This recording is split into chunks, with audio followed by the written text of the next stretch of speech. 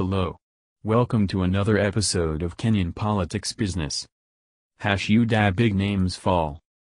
UDA to some is the United Democratic Alliance, to others it's the United Displaced Alumni, while to others it's the unfairly disenfranchised aspirants.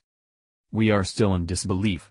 After the UDA nominations in Kenya, a number of high-profile politicians lost their posts. Among them, Cabinet Secretary Charles Keter, Soy MP Caleb Kosdny, and former nominated MP Isaac Mora.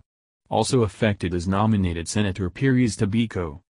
Soy MP Caleb Kosdny is among politicians from Rift Valley who lost the party's ticket to vie for various seats under the new party. And then there were none.